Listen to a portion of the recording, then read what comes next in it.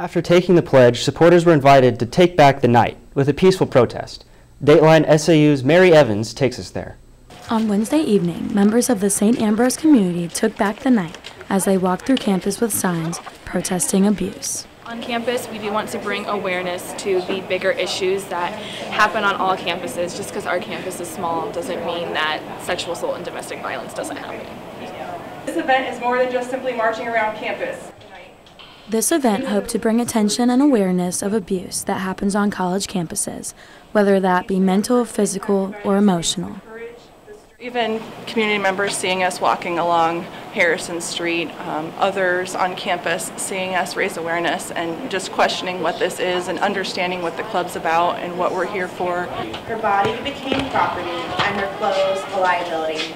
After the walk, the event was closed with the reading of a poem.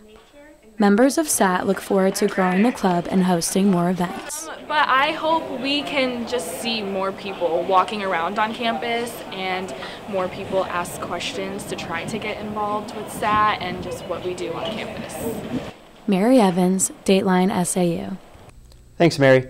For more information on how to get involved and show your support, email saat@sau.edu or follow their Instagram @SAATSAU.